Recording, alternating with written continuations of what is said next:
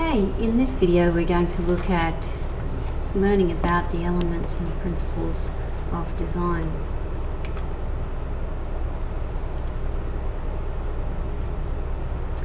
John Lovett says the elements and principles of design are the building blocks used to create works of art. So the elements of design consist of these on the screen: point, line, shape, form, texture, colour, value and space. Depending on what you read, sometimes there are more or less elements. A line generally is defined as a mark made by a point, pointed tool or shape. A shape is a flat enclosed two-dimensional shape. Colour is created by light value and the degrees of lightness or darkness. Form is a three-dimensional object or form. Texture is defined as the feeling of a surface of an object. Space is the illusion or depth. It can be two-dimensional or three-dimensional, and it can be considered as negative or positive. The principles of design, again, they can be more or less depending on where you're reading, but for this exercise we'll focus on the following: rhythm, balance, unity, proportion, contrast and dominance. So rhythm is the regular repetition of elements to create interest or cohesion. Balance, a distribution of visual weight on either side of the vertical axis. It can be symmetrical, asymmetrical or radial. We'll look at that later on. Unity, if something has good unity, then it's generally visually pleasing. It has an agreement among the elements. Contrast is looking at the arrangement of opposite elements. So it could be light or dark, rough or smooth, small or large. It's used to create visual interest. Dominance or emphasis is how we make parts stand out or create a focal point. It draws the eye of the viewer to the object. We also have other considerations when we look at principles of form and design. And these are tips of the trade that designers use in trying to enhance their designs.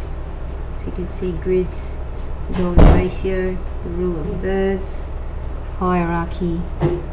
This is a little exercise we can use to practice expressing the meaning of some of the elements and principles of design.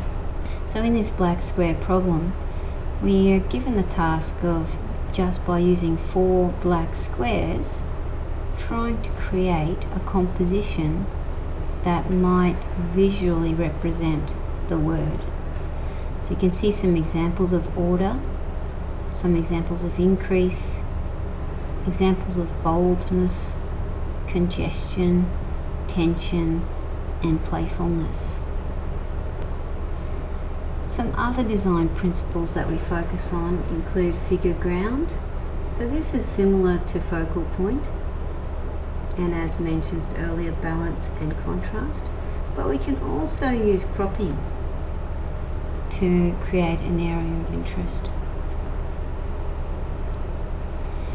This is an activity where we look at analysing an existing design and try to find the elements of design that it has used and the principles. I'll show you an example of this. So in the first box we can see the element of point. It is being used to create the principle of direction, or the element of point being used to create the principle of emphasis, and so on. Movement, contrast, balance, unity. So to elaborate on emphasis, we can see that emphasis creates a focal point. It's how we bring the attention of the viewer to what is important in our designs.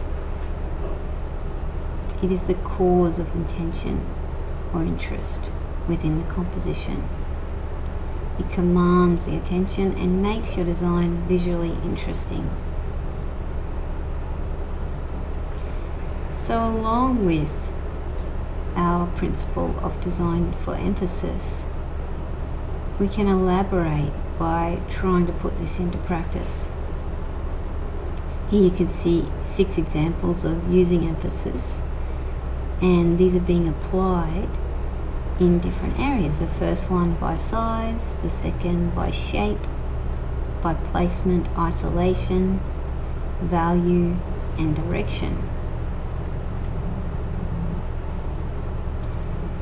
In this slide, I'd like you to have a go in your book at showing an example of emphasis by size, shape, placement, isolation, value, and direction by using just arrows.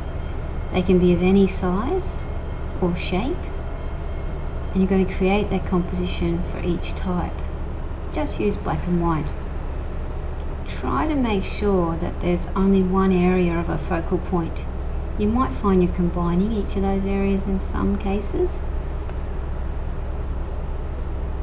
Experiment with how strong a focal point you can make without destroying the unity. You may use existing arrow designs from picture fonts or draw your own arrows. Start with 6 preliminary sketches for each type of emphasis, like in the small boxes below, and then select the most effective solution and execute it in a larger box on your page. As a tip, study the negative and the positive space. So the negative space is behind the artwork. They're just as important as the foreground objects. Okay, so along with emphasis, we also are going to focus on the principle of design of balance. In this exercise, we look at using squares of any size to create a graphic composition for the 3 main types of balance. So balance, as a basic principle of design, refers to the way in which the elements, lines, shapes, colours, textures, etc. are arranged. Balance is arranging the elements so that no one part of a work overpowers or seems heavier than the other part.